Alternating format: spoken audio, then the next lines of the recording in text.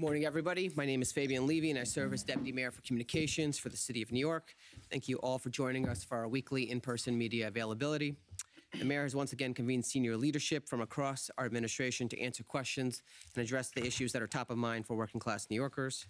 By bringing together experts with decades of experience in city government, public safety, public health, and more, we've been able to provide a clear and more complete picture of the work we do every day.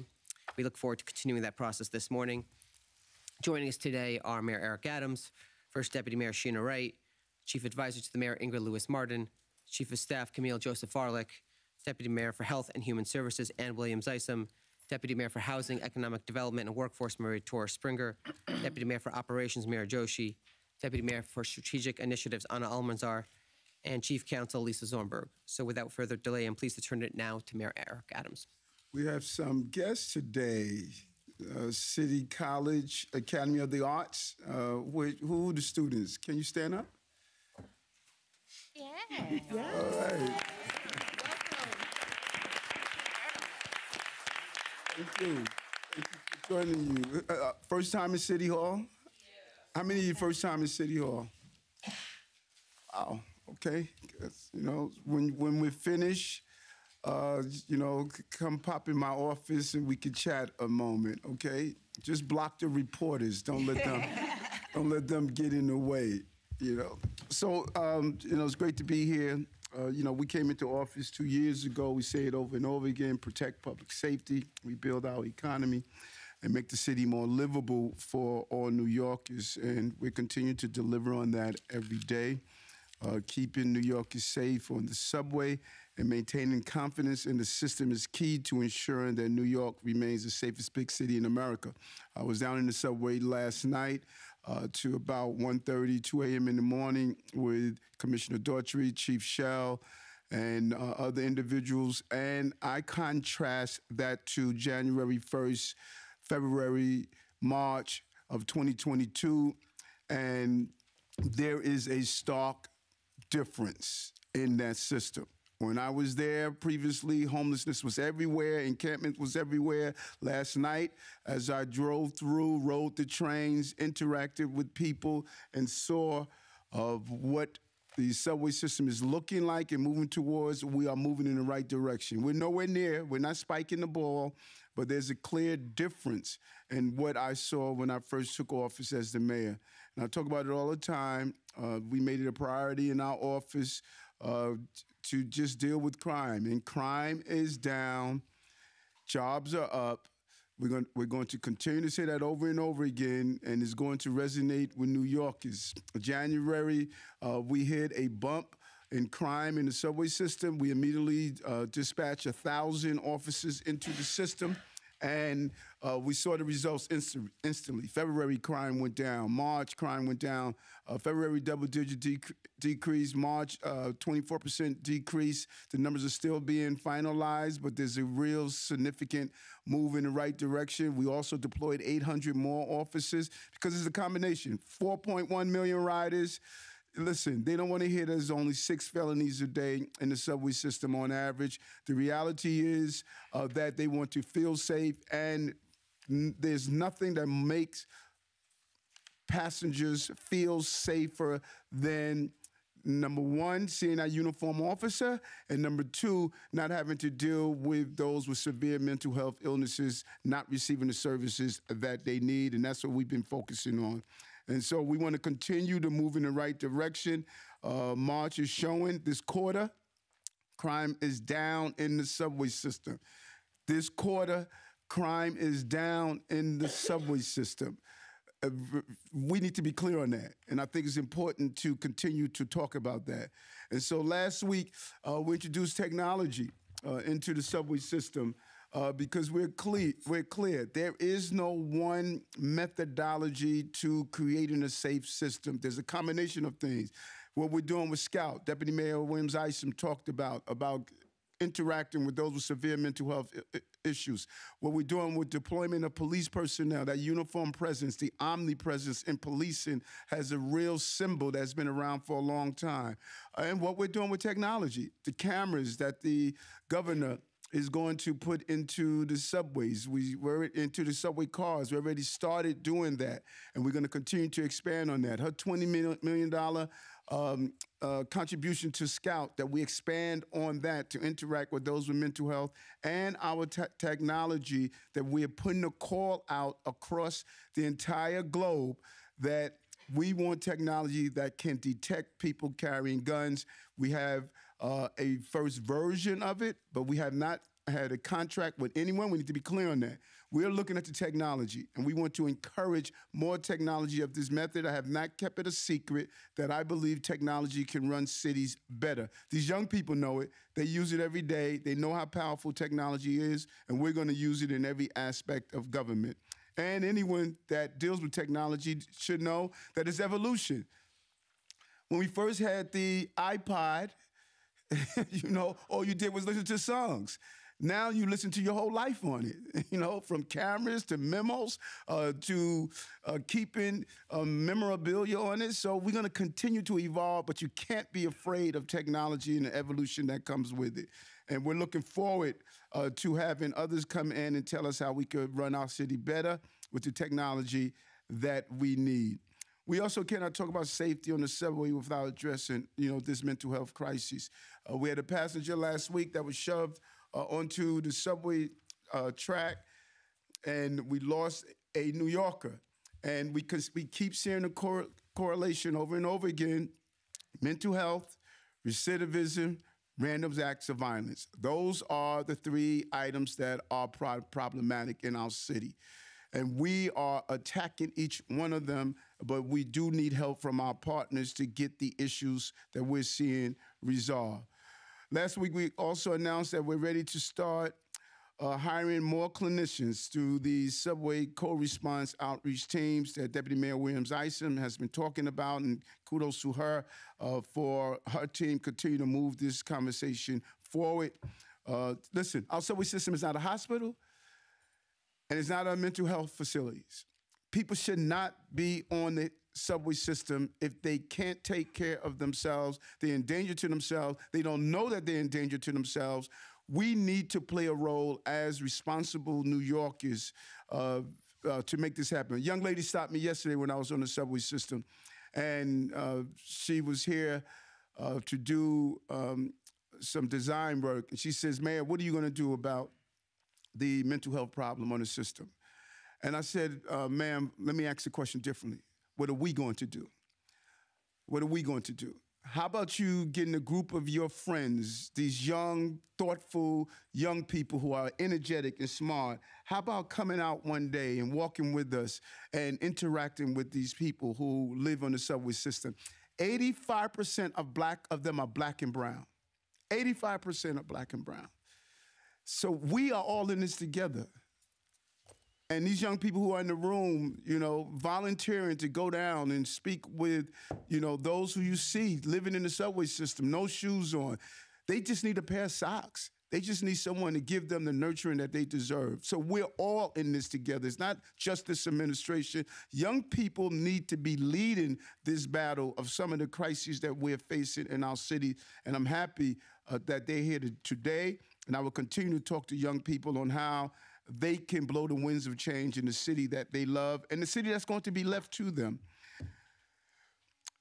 Last week, we also launched Jobs NYC to bring new opportunities to communities across the 5 boroughs that have been overlooked for far too long. Yes, we have returned many of our private and public sector jobs, but unemployment in black and brown communities still remain too high, and we're going into the communities. We were in Brownsville, really bringing people into the jobs that are available. Not only do we have thousands of jobs in city government, everything from school safety agents to clerical to HBD to nurses to lifeguards.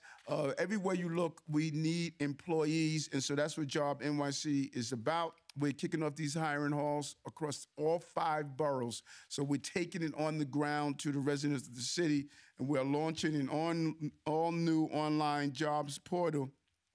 at jobs.nyc.gov to help New Yorkers find jobs and job training opportunities. And all of these bills under action we recently took to reform our minimum qualification requirements for certain entry-level city jobs to make them more accessible to New Yorkers.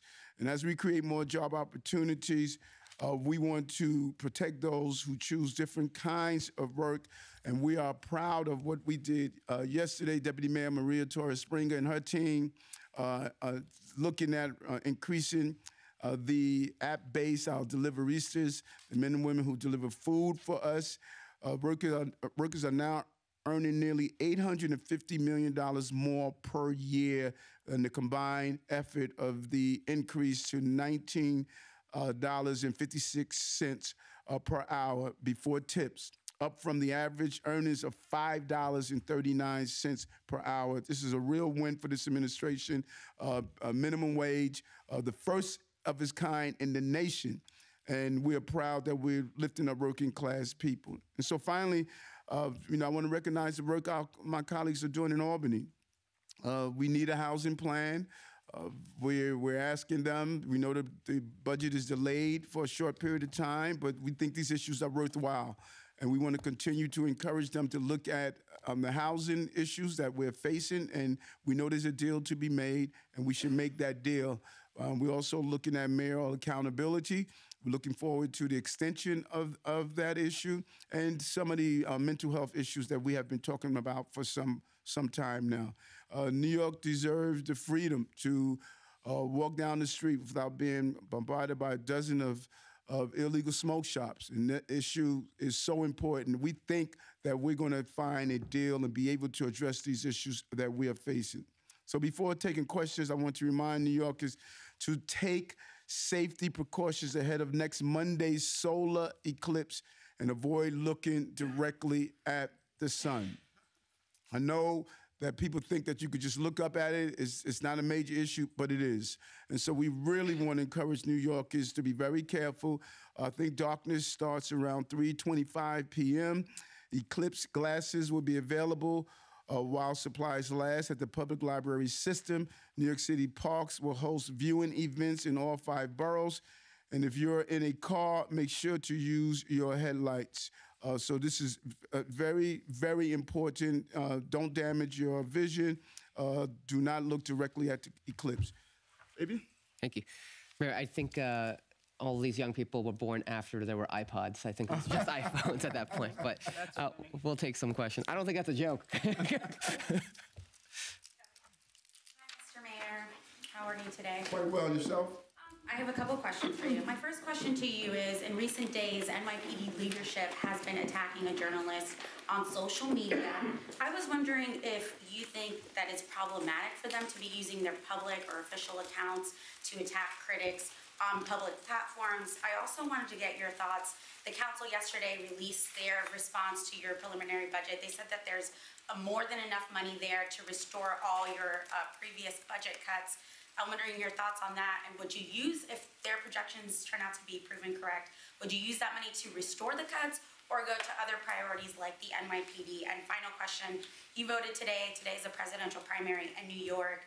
You've been critical about the migrant crisis here in New York City. I'm wondering if you have any concerns that that's playing on the minds of voters come November when it's the general election. Okay, so let's peel back each one of those questions, starting with the voting first. I've been critical of the handling of the migrants crisis in the city, but New Yorkers have been critical of it as well. Let's not lose that. It's not Eric that's singing this song alone. New Yorkers believe this should not be happening to the greatest city on the globe. And we should be reimbursed for the dollars that we are spending, and we should allow people to work. And I'm clear on that. And even in my criticism of the president, I have never made it unclear that I support the president. I support what he has done around public safety. I support how he has turned around the economy. Many people thought we were going to be in a worse off conditions than we are in. I think he has done a great job. And I don't talk about who I normally vote for when I go in to vote, but it felt good checking off the box for Biden. Going into the the tweets, I'm not responding to tweets, and I don't think they attacked anyone. They responded. The columnist shared his opinion. They shared their opinion. I think the police department, the criminal justice system, elected officials, I think all of us must be held accountable for our actions, all of us. I'm a big believer in the free press. I don't agree with everything I see in the press, but I believe in the free press. But the free press should be held accountable too. I don't know why we feel the free press should not be held accountable. To write a story that indicates crime has gone up 150%, a certain crime, it was wrong. To put things in a column that were inaccurate was wrong. And kudos to the Daily News for changing some of those inaccuracies in the column. And the reporter you're talking about has been writing columns for years, from the days I was running. You never hear me criticize those columns. He has opinion. Everybody has a right to opinion. If a columnist has a right to an opinion, a police officer shouldn't have a right to his opinion. And here's a real horrific part of it that really impacted me. That column was released 5 p.m., I believe, on the day we buried an officer. The day we buried an officer. But who was killed? That was murdered. That was murdered. 5 p.m. I thought that was distasteful. I thought that we didn't take in consideration of Stephanie. We didn't take in consideration of the men and women who were mourning, who felt the rawness of that death. And I believe that standing by and continuously to allow people to just take open shots at the men and women who place their lives on the line, it's just not acceptable. And so Chief Madry, John Schell, Commissioner Daughtry, who started that unit of those CRTs, and to lose one of the loved ones in that unit, we saw the rawness of that pain. And you know what? The rawness of the pain I felt. You know, Jennifer is in my detail. Yes. Every day I see her when she's working, she's smiling, enthusiastic, always got something pleasant to say. That was her cousin. That was her cousin. So sometimes I think folks forget, these are human beings. These are human beings. What you saw from Schell and Daughtry, you saw a human reaction. Just as you are protecting your reporters, they were protecting their cops. And the last question on the city council response, your projections turn out to be true, would you use that money for restorations or for the NYPD? Listen, I pray to God every day that they found a pot of money that could resolve the budget issues. We don't want to make cuts. We do not want to take away services. And if they have, when they sit down with Jock, and if they have a way to do this, we're open to hearing that. You know, they're co-partners in government. These agencies are important to them. Our issues are the same. We want public safety, livable city, revitalize our economy. The city council wants the same thing. Adrian wants the same thing that I want. And now Jock is going to sit down with their team and our team here, and we're going to land a plane that we landed 2 times already. We landed the plane 2 times already, and we're going to do it again. We will find a way to resolve these issues that the city is facing. Hi, Mayor Adams. How are you? I wanted to ask you, we published a story last week from the markup that showed major errors in the city's AI chatbot. Mm-hmm. It provided wrong answers to questions about everything from dealing with tenants to taking tips from employees, encouraging behavior that is illegal. Do you think that the chatbot should be taken down until it stops responding with egregiously wrong answers? And I mean, it was up as of 10 minutes ago. Why is it still up if it's so wrong with so many questions? Okay, so wrong is a powerful term. So wrong. I can read some of the answers. Okay, no. When you say so wrong, that means the entire process is messed up. It's wrong in some areas, and we got to fix it.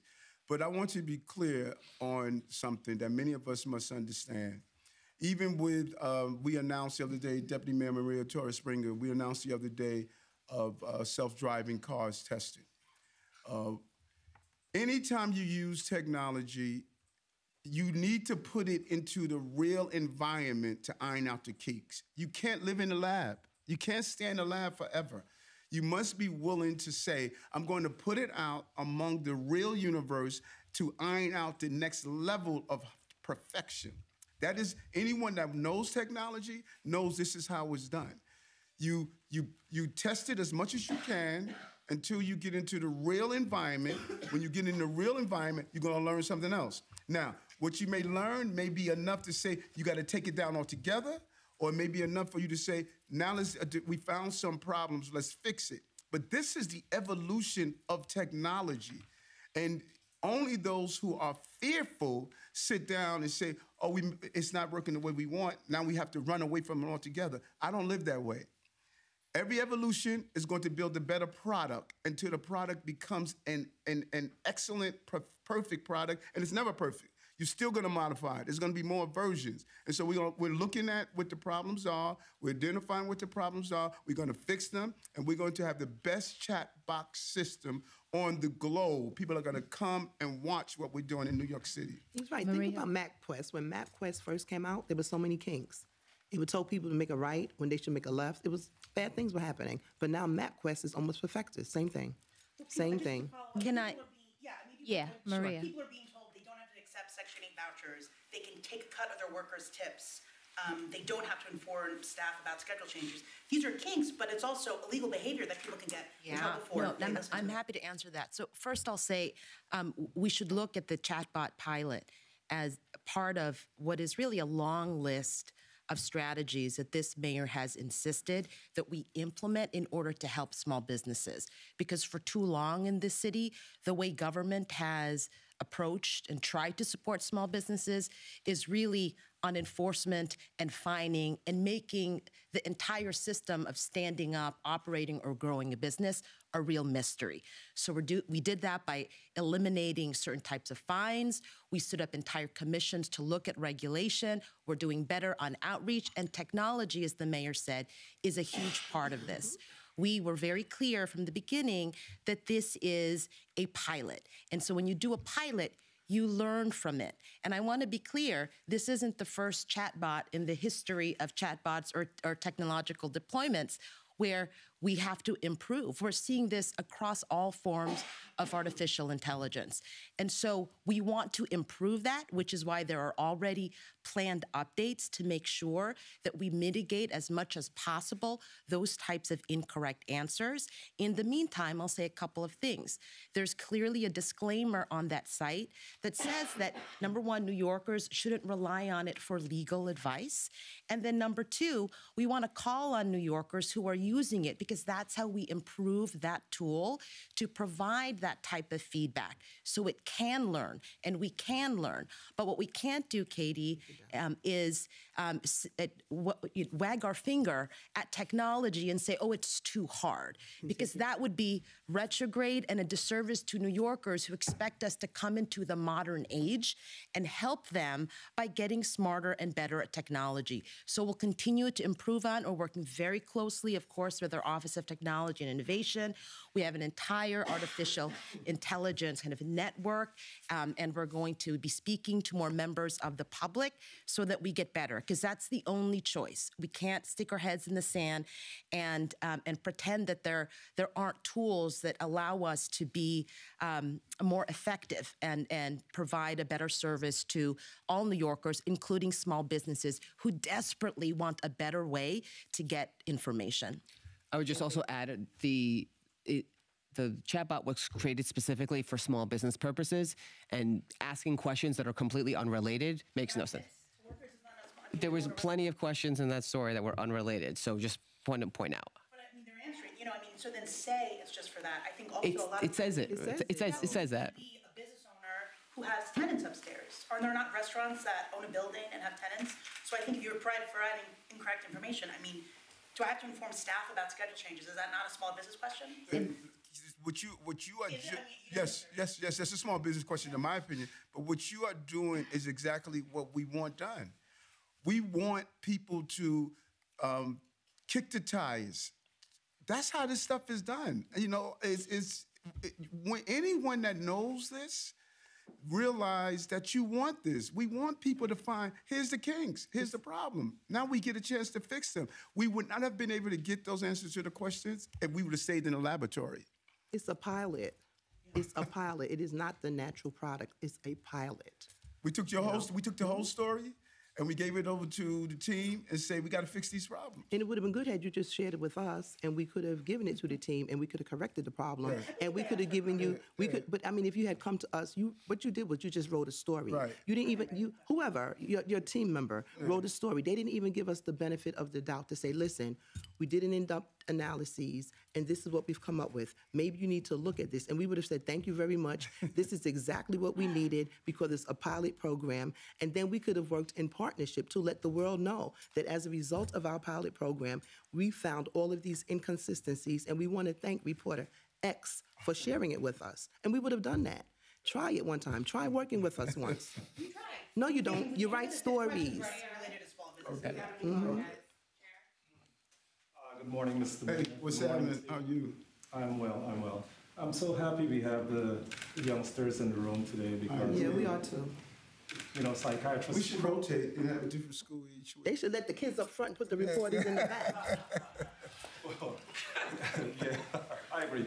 So psychiatrists across the country are talking about mental health and young people. Yes. And how severely they were impacted with the pandemic. Yes. Are we going to roll out more mental health awareness campaigns to address this issue? Because it's overwhelming, even in the subways, even with the random pushing. What are your thoughts on that? And secondly, when you spoke about the pilot program and the scanners, is it particularly to detect guns? Because I think that's important because a lot of people are pushing back on that. Yes, and one with your first question is so important when we, or actually the second question, with the pilot that we're putting in place for it shows you where the gun is actually carried, and there was a real question: could we use it on the subway system? Because people wonder, will it work on the subway system because of all of the mixed signals, et cetera? But we tested it over and over again, and we were able to see that it was able to do the detection that we were looking for. And in addition to that, we're putting this out to the universe. We received so many calls from others who have this technology. They've reached out and they said, we would like to put it in front of you and take a look at it. That's the exciting thing about it. When you put this out, it's like the butterfly effect. Everyone starts working on it to meet the challenge. And what's interesting, going back to 2022, we threw this out here. We said, this is what we want you to see if you could devise. And many of you were asking, when are you going to come out with the scanner? When are you going to come out with the scanner? And we came out with the scanner, and it shows that it has the ability to show where guns are carried on a person's body or inside a bag. And that's if we're able to get it to the perfection that we think we can by everyone that's looking at it, this is a huge step forward for public safety in this entire country. And New York is leading the way. That's exciting. That's the exciting part about it. With the mental health, and you're right. After COVID, look, all of us went through something after COVID. And the team has really leaned into, under Deputy Mayor Williams Isom and under Dr. Vassan, they had a series of things around this. We've come out with Team Space, where you have 24 hours, 7 days a week, mental health assistance right on the phone, which teams are really comfortable in using. We looked at we had a social media summit to look at this because of what social media is doing, drawing our children into dark places. Suicidal rates are up, depression is up, all of these different areas. So we realize these complex problems, it's not a one-size-fits-all. We have to come with several different approaches to address this issue, and that's what we're doing. And we did a youth town hall. We did several. I think we did 11, if I'm not mistaken. And that was the number one issue that came up at the town halls. The young people were talking about mental health issues and public safety. Those were going back and forth, 1 and 2. But the young people was very clear. They are concerned about having the right mental health support inside their schools and being in a safe school. We heard it at every town hall of young people town hall that we attended. Can I just add, JR, thank you for the question. And you'll remember that when we did our mental health plan, youth mental health was a very important part. Coming the next month or so, we're going to be doing more. There's really good models of care that we would like to highlight. We see that young people love to have availability that's in their community, that's culturally competent, that's at their place where they like to hang out, but also have access to a social worker. So we'll be highlighting some more models of care. We also have to really tackle how we pay and how we get reimbursed for these services so that the people are best able to do that, are able to really have models of care that are supporting. So that's going to be the next level of work that we do around this particular area. And I think the mayor mentioned Teen Space. We just started that, and they're almost at 6,000 people, young people who are using that platform, which I think really shows, on the one hand, we're really concerned about social media and what it does, but that we never said social media, we wanted to get rid of it. We said we wanted to really see how young people could use it. So we just, I'm excited about what is happening, and also just getting young people to work with us and to give us the feedback about what works for them. Be disconnected. How do we reach them? Yeah, so I love this because when I was at the Harlem Children's Zone, anything that we did included first the young person, then the family, then the community, right? This doesn't happen if we work in silos. And I think a lot of adults want to figure out where can I get access to high quality care? Where can I get it from a person who looks like me? Where can I make sure that I can afford to do it? These are all the things that we as parents want. So I think you're absolutely right that it is what is it that we need for young people? How do we pay for it? Which communities is it located in? Is it high quality? How do we make sure that adults are connected to it and that schools and churches and all of us, all the caretakers who are part of this village have access to what is needed? You're welcome. Mr. Mayor, how are you? Quite well. How you doing? Well, I'm getting through. Okay. Up in Albany, Carl Hastie has shot down your calls to increase penalties for people who assault retail workers, saying that he doesn't believe increased penalties has led to any decrease in crime. What is your response to that? And could you go through maybe some of your lobbying efforts on this specific issue up in Albany? And also on the restoration of police classes. Is there any concern on the restoration of police classes for fiscal 25? Yes. Is there any concern? Potential recruits have told me, and I've talked to them in the past about this, and this is an issue that there's no stability to this. They're on this civil service list, and they get calls from other departments. They're going to take other jobs. So is there a concern that you're going to lose out on good potential candidates? And why not make the call to say that you are going to vow to restore these police classes so you can at least have that stability with all the recruiting issues we've having? Okay. First with Speaker Hastie, he shared that his feelings were he doesn't believe raising penalties is a good deterrent, but he also said that he believed there's some other ideas that he feels could assist us. We want to dig into that. We want to collaborate with them. Ever since our retail theft summit, we've came up with some great ideas. We're seeing some good work because of that, of what we have done. And we want to really get a handle on retail theft, particularly people who are walking in with organized individuals, something that he understands, the organized crime aspect of this. He understands that, and we're going to continue. We're up in Albany now. The team is up there today. The chancellor is up there today. Tiffany has been up there for some time. Ingrid has gone up a couple of times. Deputy Mayor Maria Torres, bringing the whole team. And so we're going to continue to talk with them. They understand the seriousness of retail theft, as well as some of the other issues that's on the front line. And we're going to work with them. We're going to hear some of their ideas. And the goal in Albany is to come with the willingness of sitting down, of making sure that how you come to a solution. That's how you get stuff done in Albany. That's how we've done it twice. To get the things we need and respecting their views and matching it with the views we have. And I think that we could come to a meeting of the mind, because we know retail theft is an issue, and the speaker and his team up there, the Senate, they all understand it's an issue. We got to come with the right way to resolve it. You asked me about the, what was the second? Police classes. Right. We restore. I think we got 4 coming in this. Four total classes this year, almost 2,000 officers coming Right. to the streets this year alone. Yeah. Right. The class is already in. So the question was about not committing to the classes for fiscal '25, which start July and going forward and to go through the next year, losing out on recruits that are on the civil service test that will take other jobs. Yeah. And what I have found is that because you're right that when other agencies call, we could lose some good candidates, and so we want to look in this budget process to see how much we could commit, but we got to live up to it because there's a lot of uncertainty. We're still in turbulent waters right now, but what I have seen is that the number one thing that was concerning recruits, it was the pay. And we changed that game. We gave them a very fair contract. They had, I think, a 96% ratification rate.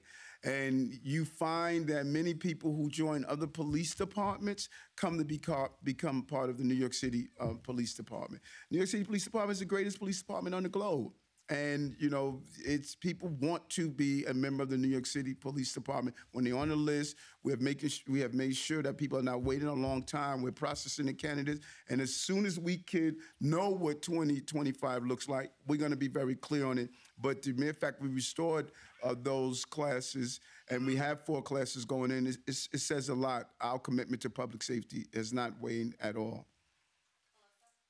Hi, Mr. Mayor. How are you? I'm here. Okay. How you doing? I'm good, thank you. Good. I have a question. It's a follow-up on the situation at the Ebbets Field Apartments, which you and I discussed. I'm sorry, on the way? Field Apartments, the fatal arson that happened there. I Yeah. remember you went out to visit. Yes. Yeah. Okay. So this week will be the year anniversary of that fatal arson that killed an elderly Black veteran named Roderick Coley. As you may remember, for about a year before that fire, there was a man who you and others have said appears to be mentally ill, the neighbors thought he was, threatening to kill and burn his Black neighbors. The police came and went many times from the building. Nothing was really done. He was brought to the psych hospital a couple times, but then released. This fire happened, and then all the neighbors came forward and said, this man's been threatening to burn us for a year. But then the investigation appeared to stall.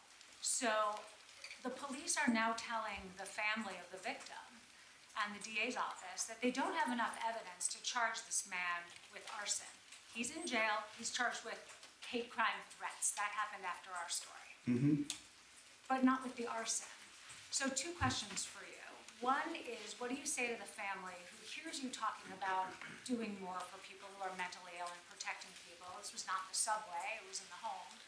And separately, how do you feel about the fact that nothing has happened with the arson investigation? They're claiming there's no eyewitnesses and no video, but there were the threats, the police had other evidence, a mattress from his apartment they think that was lit on fire. What do you say to this family who feels there's been no justice for their father? Yeah, no, and listen, criminal justice is a complicated series of events. And, there's oftentimes, a police officer can feel as though, hey, this person is guilty of a crime. I know he's guilty of a crime, but there's a process. And that district attorney makes a determination if they're going to prosecute. No matter how much that officer would feel he has enough of a case, I can't even tell you the number of cases where it's, the smoking gun is there. But if the prosecutors, they have to get it through the grand jury, then they have to do a conviction. And then if you swing and miss, you can't do double jeopardy. And so we have a very thoughtful district attorney in Brooklyn with Eric Gonzalez. I'm sure these officers presented all the evidence they have, and they're making a final determination on how they're going to move forward.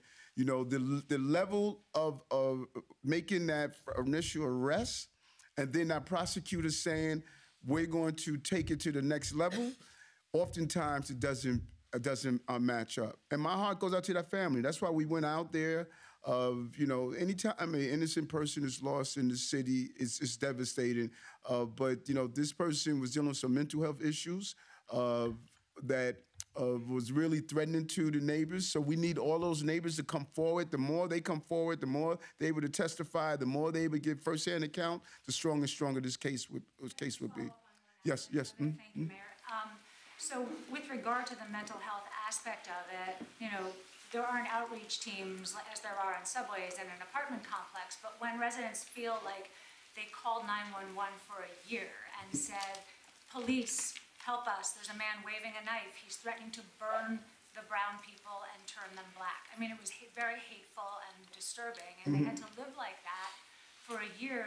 There was no solution, and even after the arson, it was months before he was lifted out of there. I know you tried to help in that area, but what about the mental health system that appeared to really fail?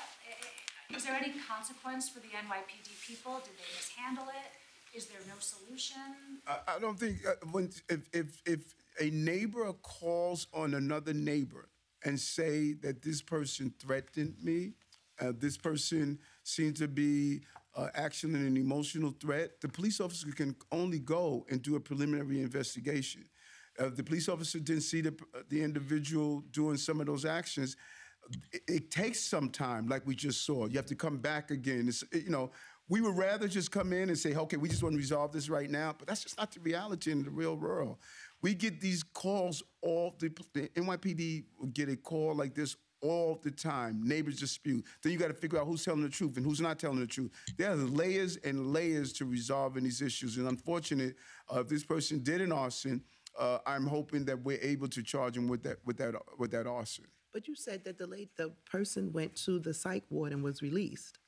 So the person was actually hospitalized. So, yeah, if they were hospitalized a couple of times, possibly they got medication and then they were let go. That's also an argument that we've been talking about. And I think Deputy Mayor Ann Isom has been saying that some of these people need long-term care. And he may fall under that rubric, but we don't know. Once the police took him to the hospital, they finished their job technically. Then it's now up to the hospital to continue moving it forward. Thank you. 2 questions. Yes.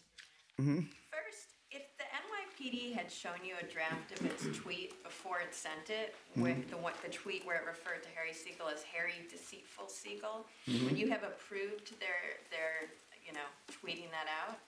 And then secondly, last week you faced one of your biggest critics on the Breakfast Club and you got baptized at Rikers, where your stewardship has been subject to a lot of criticism. What were you hoping I'm sorry, where your stewardship has been subject to a lot of criticism, what were you hoping to sort of message with those 2 events? Okay. First, the question that you asked about the tweet, I'm not going to deal with hypotheticals. And I gave you my comments on the interaction between the reporter and of those fine law enforcement officers that are protecting the city. I think that when you look at the Breakfast Club, all of these different outlets, I've go on all these outlets. I enjoy telling not only the story of what we're doing now, I enjoy my track record. I love my track record. I have an impressive track record, testifying in federal court against stop and frisk, visiting correctional facilities across the globe, sitting down in front of these audiences and sharing my story and sharing the stories of what we do. And so when you have people who, want to talk over you or don't want to hear the story, that's fine. That's the nature of being the mayor. I mean, I'm the mayor of the city of New York. People stop me on the street all the time and share their opinions. New Yorkers are opinionated. That doesn't bother me. It doesn't round me up. If you were to move around with me in one day, you would say to yourself, how this guy deals with all of this? People are hurting. And when people are in pain, they do painful things. And it's not against me. It's against the symbol of the pain people are experiencing.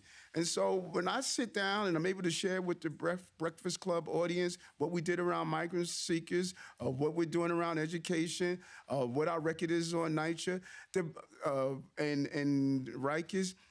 Rikers' problem didn't start January 1st, 2022. And many people don't know that. People think that all of a sudden Rikers had a problem. No, Rikers had a problem back when I was a cop, holding press conferences on the steps of City Hall of the conditions of Rikers. And no man has visited Rikers more than I have. And what were you hoping to show by getting rebaptized there? Like I said, my recommitment to my city, recommitment to faith, and do what the disciples would have done. They would have been with inmates. They would have been with inmates, standing with those 10 inmates and being rebaptized with them, having my feet washed with them, said to them, you matter to me. You matter. Those young men who recommitted their lives to their faith meant a lot to be there with them on Friday, which was Good Friday, to be there and them looking down and seeing, here's the mayor of the city of New York that's not looking down on us, that's looking at us. That's no different than when I went and visited the people at Burger King. That's no different when I sit down with gang members and talk to them about getting them out of gang. I think some of us are so jaded that everyone has a game that they're playing. One day you're gonna wake up and realize I'm authentic in what I do. They are me. Those guys are me. I keep saying that over and over again. And if I'm not willing to do it as the mayor of the city of New York, then who is? Take off our jaded glasses for a moment and say to yourself, maybe Eric do like the people he's fighting for. That's quite possible also. I mean, it is. It's quite possible that I do love the city that I'm serving and I wore a bulletproof vest for. Mr. Mayor, just one specific question about the NYPD tweets. Besides the ones about Harry and the Breakfast Club host, there was also one instance where Chief Shell was tweeting at Councilmember Tiffany Caban and was suggesting that New Yorkers who value public safety should vote her out of office. Regardless of the hypotheticals and whatnot, that kind of raises an issue of electioneering, right? There are rules against using city resources for political purposes. Do you think that was acceptable behavior for the chief to do that? And what's the public safety benefit in putting out a post like that? Number one, and I just want to ask another question on something unrelated. My colleague Graham Raymond reported last week that your brother Bernard intervened in a conflict between Tim Pearson and Chief Miltmer Mara that stemmed from the sexual harassment accusations against Mr. Pearson. But what type of capacity was your brother acting in there, since he was no longer in the administration at that point? And after that, Chief Mara was reassigned in order to take a drug test. I'm curious if you can shed some light on who exactly made the call to reassign him and why he was subjected to a drug test. My brother was not with the agency anymore. He went on to greener pastures. And that is part of a review, and you know how I feel about interfering with the review. Let the review take its course, and then we will determine for that. I do not interfere when things are under review. With Tiffany Caban, I've made it clear no one could electioneer. We don't do that. And if anyone is doing that, we re-instruct them. And we're very clear, follow the rules. Follow the rules. Is the chief going to face some sort of discipline? No, I don't think the chief was electioneering, And if he was electioneering, we will correct him for doing so. Hi, Mr. Mayor. Yes, how are you? Good, how are you? Quite well. Thank you. So on the budget cuts, if the city council does find this money to restore those budget cuts, what does this say, and does this impact your trust in your own budget director and not being able to find that money sooner? And then also today being the presidential primary day, there's a coalition right now calling for New Yorkers to leave the ballot blank in protest of what's happening over in Gaza. So just hoping to get your reaction to that. Okay, first the budget cuts. If anyone can say that one does not have faith in Jacques Jihad, that would shock me. What this guy has done, and not only did he have to balance the budget from COVID, we exhaled only to have to inhale again. Then he took 180,000 plus people, $4 billion of money we had to find somewhere. Fiscal cliff. We had a fiscal cliff. The previous administration put all these money into permanent programs. I am blown away when we sit down on these briefing calls and see how Jock and his team spend hours on hours of trying to balance a very complicated budget with all of the concerns and advocacy. Like, no one walks in a room and raise their hand and say, hey, cut from me, cut from me. That's just not the reality. Everyone comes to do just the opposite. Listen, can you find another $2 billion somewhere? Listen, Jock is a professional that this city should be blessed to have. Now, the city council, this dance happens every year. It's happening right now in Albany. It happens in Washington. It's happening in the city. Those ideas that are coming from the city council, the speaker and her leadership is going to sit down with Jock, and we're going to come together and we're going to do what the speaker and I, what we have done for the last 2 budget cycles. We're going to resolve and land the plane. And there's a deal to be made, and we're going to make the deal. But I am so pleased that we have Jock Jihad and everyone that's up here that sit on these calls and watch how he takes these complex problems. And because of his intelligence and his team, he's able to resolve them and give us, Katie loves me talking about this all the time, give us a bond rating. Yeah. They raised our bond. The experts, the independent experts looked over and said, we're going to raise the bond because of how we've managed this crisis. That's Jock managing the crisis. So we're going to be fine. We'll be able to make a deal. Huh? It's Harry's next column, bond rating. And then on the presidential primary. Yeah, listen, there's always these calls that go out. Don't vote for this one, don't vote for that one. These always happen. New York is going to go in, they're going to do their civic duties, and they're going to do what's right. They can vote for who they believe, but they should go out and exercise their right. And so some people are saying, don't vote for him because of this, don't vote for him because of that. Listen, New Yorkers will make the right decision, and those who decide not to, they have a right to do so. That's the beauty of America. You have the right to exercise the right. And I think that's great about it, But I did my civic duty this morning, and I encourage all other New Yorkers to do their civic duty. I'm Javier Castaño. What's up, Javier? How are you? Pretty good for Quiz Latino. My question is about something that is happening on Roosevelt Avenue. I know that you visit that area with the councilman Francisco Moya, but the week after, things went to normal. Chicas is still there, street vendors, garbage, everything. But I'm not talking about that today. It's something that concerns our neighborhood, because I live there too, is that gangs are taking over the parks. The gangs in motorcycles and scooter just going to the park, threatening everybody. They are showing machetes and even guns, and people disappear. So this is new. This is nothing that was before there. So what the police and the city is doing to control that? I love when we do these town halls and stuff like this is raised, and I love when you raise it, because everyone thinks I'm the only one that believes quality of life issues like that, that they're important. And when you raise it, and when I go into communities in the town halls, and we sit at the town halls, and you hear these everyday people raising what they want, it just helps me say, I'm speaking on behalf of New Yorkers. And so we're going to look at that problem that you're talking about. I'm not aware of that. This is the first time I'm hearing about it.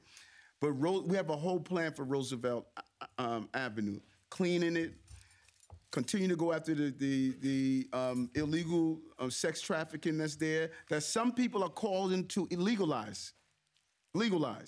I'm saying it should not be legalized because of the sex trafficking and some of the other problems, but there are those elected officials who are saying it should be legalized, and there's nothing wrong with those brothels.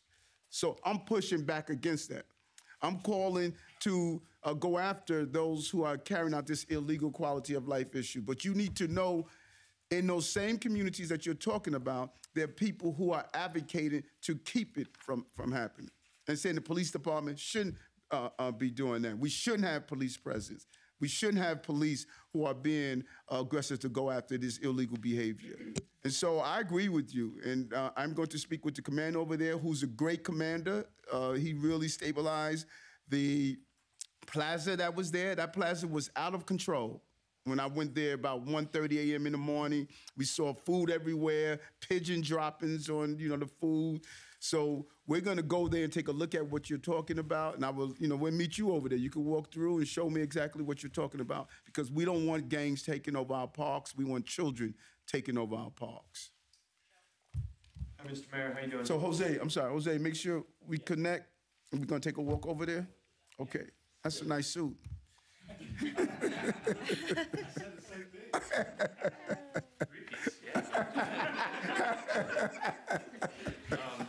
Mr. Mayor, I had two quick questions Yes, for sir. you. One, so there was a rent guidelines survey recently, and it showed, based on the latest data, that landlords' net operating income went up 10%, and it's based on a citywide average. I think it's driven by a lot of the buildings in Manhattan. I was wondering if you're familiar with the survey, if you had any reaction to it, and how you think that should play into what the Rent Guidelines Board will do when they vote. And then just quickly, a process question on the PD's Twitter account. So when the DCPI account tweeted the tweet where they had the derisive nickname for the reporter. The rights? Like the nickname for the reporter, they called him like deceitful. When something like that happens, I mean, it seemed like a bit of an escalation from the normal press releases that we get, like specifically naming a reporter. Is that something that gets cleared through like the comms office in City Hall, or is DCPI more left to kind of do their own comms when it comes to stuff like this? Well, there are things that we vet if we want to send out a clear message. But I trust Tariq. Tariq is over there. He changed the game in DCPI. More access to ethnic media, a clearer message. And these guys, listen, they're going to protect the men and women of the police department. That's my order to them. My order to them is, I'm tired of everyone talking down on the people who are placing their lives on the front line. I'm out there with these guys. And let me correct that, not everyone. The overwhelming public is happy to see the loudest are continually to be anti-police over and over again. And I want I want the leaders of the administration to stand up for police officers who are placing their lives on the line. And I think that's what they're doing. I think Chief Shell is a real leader for these officers. Thousands of guns off our streets. These guys are out there 3 a.m., 4 a.m., on the scene of building collapse, of crimes, of flooding. These guys are on the front line defending this city and protecting the city. And I think New Yorkers respect that. I think New Yorkers appreciate what the men and women of the New York City Police Department, what they're doing. I think their hearts go out for Maura Rivera, for Jonathan's family, for Stephanie. These are real people. And, let's not separate the fact that those who are leading these agencies are human beings. And there are many articles that have been critical of them. You have to ask yourself, what happened this weekend? It was raw. 5 p.m. of the day they buried one of their own that they knew they were connected to. We saw something like that. I thought it was distasteful. Yeah. And I'm also happy to take. Yeah, you can take it, but I want to be clear on this. That report. So when you do reports like that of citywide averages, you're taking the Manhattan and expensive luxury buildings into account. When you speak to those 10 family houses, 13 family houses, single immigrants who have come here to the city or have come from the South, and they put everything they have into their buildings, they're hurting. They're hurting. Many of them when tenants are dealing with fiscal problems, many of those that are not paying rent, that comes out of the pockets of these small property landowners. I keep talking about these small property landowners, and everyone is dismissive of them, but they are hurting in this city, and no one seems to understand how much the impact on tenants have impacted them. Because if somebody's not paying their rent, then the property landowners can't pay for their mortgages, can't pay for the heat, can't pay for their housing. And so a report that shows overall, I don't think it's going to show how these small property landowners owners and what they're going through. And we have to be very conscious of them because the wealth of black and brown people, that wealth lies in their property. You know, all of my wealth is in my house. And if I can't maintain my house, then I'm losing my wealth. And that is what's happening to black and brown communities in the city. Maria? Yes, Mayor. So the mayor's absolutely right. So in that same study, Joe, while Manhattan NOI increases were found as those buildings have rebounded, precisely the type of building that the mayor mentioned. So in the Bronx, those buildings, their net income declined by 14%. So we are at the start of the Rent Guidelines Board process, as everyone knows. That is a several-month process that leads to a preliminary vote around May and then a final vote in June. They make independent decisions based on data, based on analysis. In the first meeting last week, they did look at this issue and this data, and also at the results of the housing vacancy survey that HPD recently completed that shows the historic low vacancy rate. So that process is going to unfold. They have to take all of these pieces of data, and we know that they'll get to the right balance and to the right place. But for those who do watch the public hearings, they're pretty animated, right? And you hear both from landlords and from tenants about the strain that they are facing. And we hear it year over year. We're reminded every year through the Rent Guidelines Board process about constraints on both sides. And so what that highlights even more is that we need more tools. And the good news is that we are fighting for those exact tools at every level of government, at the city level, working with the city council for the City of Yes for housing opportunity, obviously in Albany for the critical tools that we need to boost supply, and with the federal government for the resources that we need to boost our ability to finance more affordable housing. And so I say all of that because the Rent Guidelines Board process will run its course this year, but we have to really think bigger and find the right types of tools to not be engaged in the same debate year after year, leading to the same housing crisis that affects too many New Yorkers. We do have a plan, and we're advocating every day. And right after this off topic, we're going to get back to making sure we're making those voices and our needs clear to lawmakers in Albany. How are you? Good.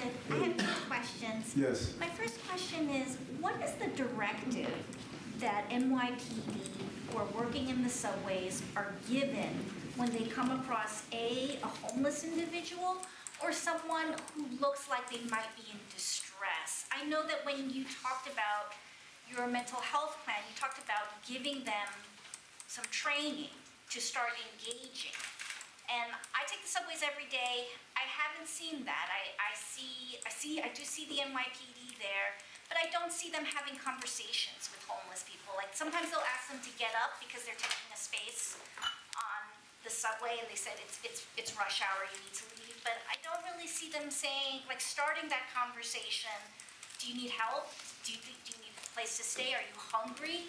And I'm wondering if that kind of protocol is being given to them. And then my second question is on the Breakfast Club. Did you know that Olayemi was going to be there before you sat down for that interview, or did they kind of pump you?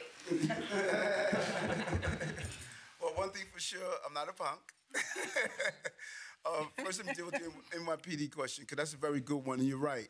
And that was one of my observations that I had last night, that many of our officers are reluctant to do that engagement, for many reasons. And we have to give the level of comfortability to go and do that engagement, to find out, are you all right? Do you need something? Now, some of them are good. We used to have the homeless outreach unit, that these guys were great. It was disbanded under the previous administration. And Commissioner Daughtry and Chief Shell There's something that they're doing that I think is going to be really smart, where we can focus on it more. But we do need to give officers the comfort they need to do that engagement that you're talking about, because they see it.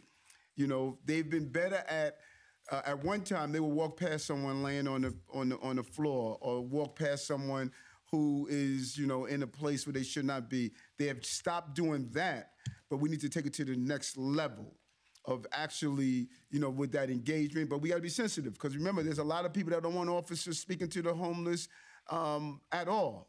You know, so, you know, these officers take a lot of criticism when they simply are just engaging with those who are homeless or dealing with severe mental health illness.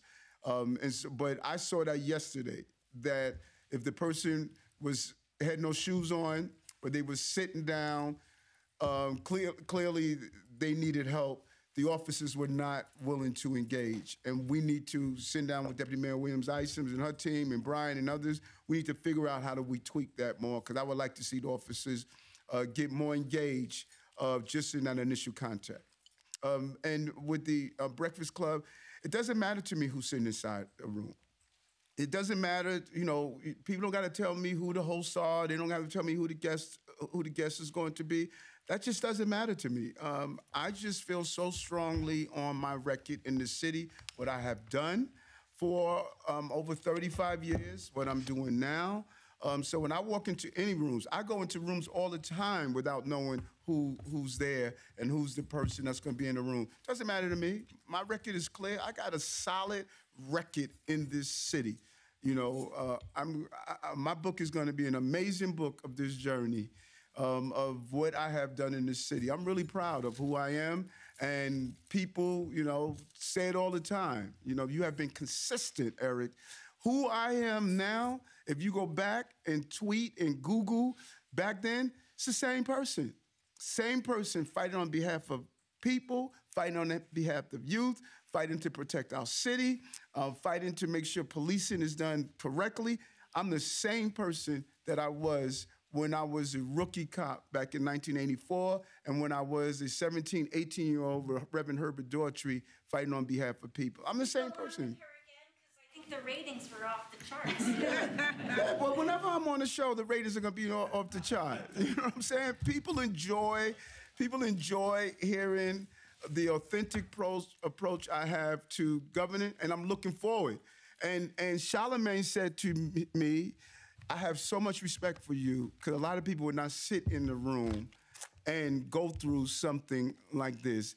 And I said, Charlamagne, I would love to come on every week if need be. I reached out to Ingrid, who's connected with all of these radio programs. Said, Ingrid, I want to get on all of these programs. It doesn't matter to me. If you're confident in what you present, you don't worry about who's in the room. So I'm looking forward to going back on, and he could have 5 people like her. Because at the end of the day, they're going to walk away saying, I have a whole new respect for you, Eric, as people do all the time when they go from the headlines and start digging into the character of the person. I know who I am. Do we have a question from any of the students? Who could take one more? Emma, do we have anybody? There's the one in the red jacket. No. I like the one in the red jacket. She's opinionated. You got his hand up, though. Yeah, go ahead. You can stand up and introduce yourself. My name is Jeremy. I just wanted to ask, what's your favorite TV show? Do you watch TV? I think we all know the answer to that question. I don't know. Madam Secretary. There's a show called Madam Secretary. Madam Secretary is a show that I enjoy. It shows the complexities of being the Secretary of State. And if you were to watch that show, you multiply that show by 100, and you'll know what life is like as being the mayor of the city of New York. But it shows the decisions you have to make every day, how no matter what you do, people are not going to be happy, how that you're under scrutiny all the time, every word you say, every sentence you say, and Madam Secretary is a show that I enjoy watching because it just shows that there's always something going on in the city of New York. But that's one of my favorite shows, Madam Secretary. Thank you. Thank you.